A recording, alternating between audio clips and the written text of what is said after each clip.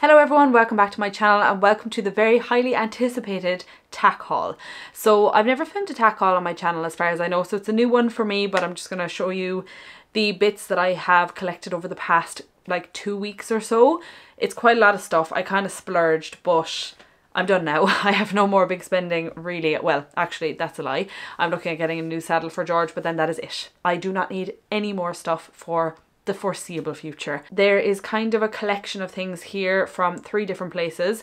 So first of all, we have stuff from TRI Equestrian. Second of all, we have stuff from the Equine warehouse. And then thirdly, obviously the stuff from Dublin Horse Show. So I'm just going to run through them with you guys and show you what I got. Okay, so I'm going to talk about the stuff I got from the Equine warehouse first. They had 15% off for the duration of the Dublin Horse Show, so I picked up a few kind of essential bits that I needed. The first 2 things were just side reins and a roller for lunging. I needed a new one. I've been borrowing them from people at the yard for ages, so I just wanted one of my own because I use them every time I lunge George.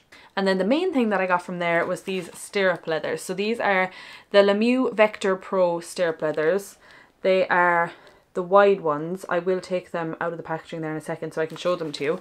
But basically, I have a pair of wide stirrup leathers from Henry James Saddlery and I've had them for years and they made such a huge difference to the pain that I get in my ankle when I'm riding. I tried loads of different stirrups and things and nothing worked, and then I tried these stirrup leathers and they made a really big difference. I got them back in 2018-2019 time and they're still on my saddle to this day. I use them every single day and unfortunately they're on their last legs. They're stretched from me using them so much, and also I use them on the same hole pretty much all the time. So that hole is literally about to snap. So it's definitely, well, probably quite dangerous to be riding in those, to be honest, because they could snap at any moment, and they don't make them anymore.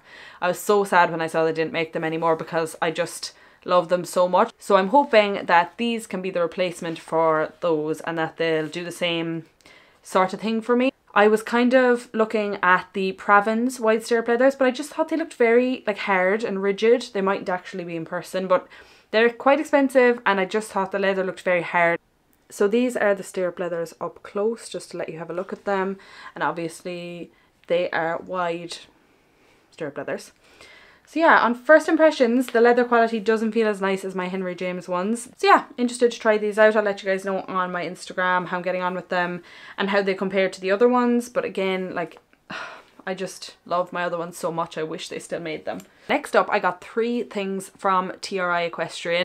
They had a huge sale on for the duration of the Dublin Horse Show and the savings were honestly unreal. There was 20% off literally across the entire store, and then there was 33% off the Tesoro Vita range. There was up to 15% off their like seasonal clothing. Loads of offers. It was unreal. Honestly, I could have done some serious damage. I picked up 3 things from there. The first thing was just a drum of Cairn oil, standard. It's already up at the yard, I'm using it, so obviously I can't show you that. And then the other 2 things were 2 clothing pieces from the Harcourt range. Now, as far as I know, this is a French brand and it is honestly stunning. All of the pieces are just so classy and fancy looking, to be honest, and I've wanted something from the range for a very long time. I just didn't want to splash out on something so expensive when I didn't know what the quality was going to end up being like. So yeah, I kind of held off. And the entire Harcourt range, so it was all like the summer range, was 50% off. It was unbelievable. So obviously I had to pick some stuff up. So these are aimed towards like if I was going to a competition. A lot of the stuff that I bought actually was because I want to compete more with George. I want to start getting out. I've got the show jumping bug completely back and I just want to get out competing as much as I can over the next while with the aim of doing the youngster tour next year. I don't have any like competition clothes anymore because I haven't show jumped in a very long time, years, only at like training shows and stuff, but not in anywhere where I had to wear the proper gear. So anyway, long story short, I wanted to pick up some stuff for competitions. So the first thing I got were these breeches. I don't remember the exact name of these breeches, but I will leave it on the screen now. They're in a light grey colour, which I thought would be really nice for wearing to shows. Really lovely detailing on the back and then also down the leg here. And I just thought these would be lovely to wear to shows. I'm not a huge fan of white jade purrs, but I do have a pair that I obviously wear to shows. They were reduced down from around 160 to like 80 euro as far as I can remember, maybe slightly less. And they are such nice quality. I have worn them. I'm going to save them now for shows, but I have worn them to the yard, and they're just a really nice like stretchy material that like kind of hugs you in all the right places, but it's not like restrictive, which I just, yeah, the material of these breeches is the kind of material that I want. I like to wear riding leggings a lot, but if I'm going to wear breeches, they need to have stretch, and these just have so much stretch. Like I'm sure you can see there, they're very stretchy, and that is a key element for me when I'm picking out breeches. And then the second thing that I got is this jumper. I did try this on for a little haul for Instagram, so I'll insert a video of what it looked like on with like the show shirt and everything. But this is it. It's a lovely colour. I got it in a size medium, and it was down from 70 euro to 35 euro. So I thought just for like training shows and stuff, it would be really nice to wear like even over those breeches with a show shirt underneath. Sevi has joined us. He's here in the background. But next up, we are on to the stuff that I got from Dublin Horse Show. So the shopping wasn't up to its usual standard at the show this year, and I heard a lot of complaints about it, but honestly it didn't bother me because I wasn't going there looking for lots of small little bits. I think it's probably due to a combination of Brexit stopping a lot of the UK brands coming over, and then also a lot of the larger Irish stores haven't been there for quite a few years now anyway because of the cost. I did hear what the cost of even some of the smaller stands was, and it was absolutely insane. So I can understand why a lot of brands don't go, it just can't justify it. But either way, I did pick up quite a few bits, so I'm going to run through them there now. The first thing that I got was from Equine. It's this lovely base layer, and it has the branding on the sleeve.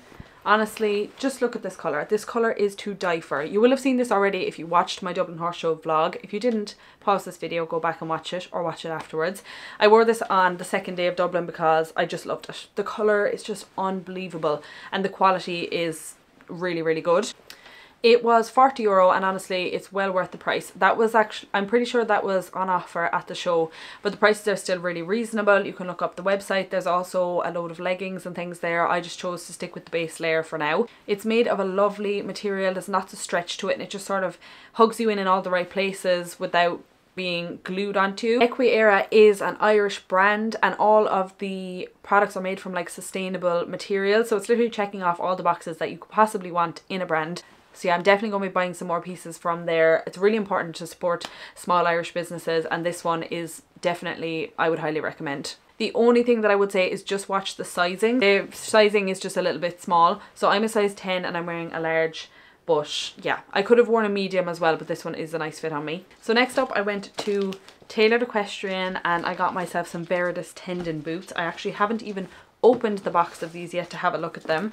So I got the Veridis Olympus Ventos. They're the cheapest ones that they have, and they were 135 euro. I want these just to keep for shows. I have wanted a pair for ages, and I thought, and when I was up there I was like, I've money saved to splurge a little on a few bits, so I picked myself up a pair of these. Are these not just the prettiest boots you've ever seen? Like, I love the colour of the straps across the front, and just, oh, they're just so pretty. I love them. I got these in a size medium. I really wasn't sure what size to get because George would be a large in his other tendon boots. I was talking to John O'Regan from O'Regan Equine Services, and he said 100% go for a medium. You'd want to have like a very big horse to go for a large in the Veridis boots, so just bear that in mind if you are getting a pair of these, that like a standard horse would be in a medium. Next up I went to Equijump. I actually only got one thing in here, and honestly I'm surprised because I could have bought the entire shop. I just loved everything in there. They stock some really amazing brands. They have loads of Kentucky products, which I love. They stock all your CWD products. They have Ego 7 boots. They have just a really, really great product range. But I was good, and I just made one purchase, which was actually quite a random purchase, and it was just this Kentucky fly veil, a brown one.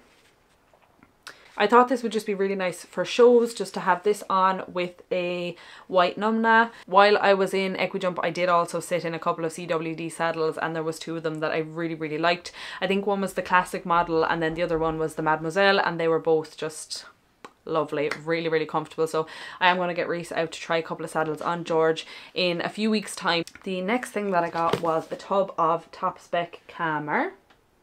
So George is obviously fed top spec. We've just changed up what he's getting fed actually, so I might do an updated feeding routine. If that's something you're interested in, just let me know down below.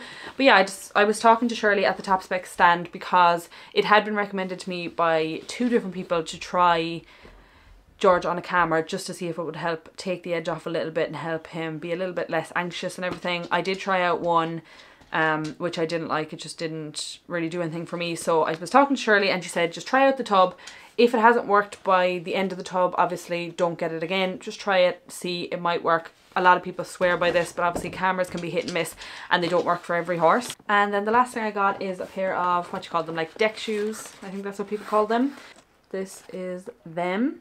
So I actually have these exact shoes already. I got them in the RDS at the Dublin Horse Show in 2019 and they're still going strong. I just wear them as my yard shoes, so they're, you know, fairly mucky and messy looking, but there's no holes or anything in them. Like, they're still in very, very good condition considering the hard wearing that I give them. When I was passing and I saw that the stand was there again, I was like, right, I have to get another pair. They're only €50. Couldn't really go wrong. The only thing is that I'm really bad at doing the little twirly thing at the side of them. I don't know what it's called, so I always have to get someone else to do it for me. But yeah, they're honestly really, really good quality, and I just like the way the sole is brown. I'm not mad on when the sole on them is white. I just don't think it really suits me. So that was it. That's everything I picked up over the past couple of weeks. It was quite a bit. I hope you enjoyed. If you have any questions about any of the products or anything, then just leave them down in the comments and I will do my best to help you. If you liked this video, then don't forget to give it a like, and I do also post weekly videos, so hit the subscribe button down below if you want to see some more. Thanks for watching and I'll see you in the next one. Bye!